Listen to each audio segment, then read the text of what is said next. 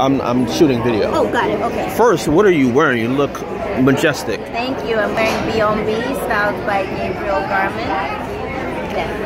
One of the things that's so spectacular about this year for the Tonys is people like yourself who are people of color behind the scenes, whose faces we don't always see that are nominated. Talk about your elation when you found out you were nominated.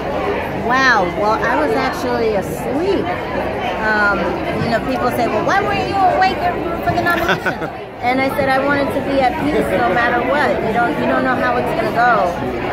So I was really amazed and shocked when my best friends called me saying that I was nominated, and it took me about 5 minutes to actually believe them.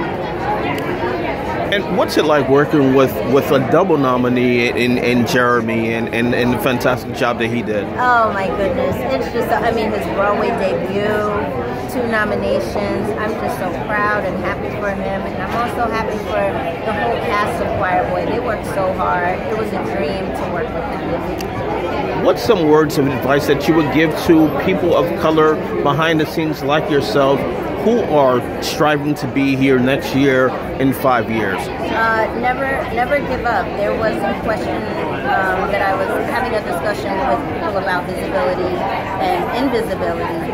And I said that you are visible to people that need to see you. So even when you don't feel like you are seen, know that people do see you and the community sees you.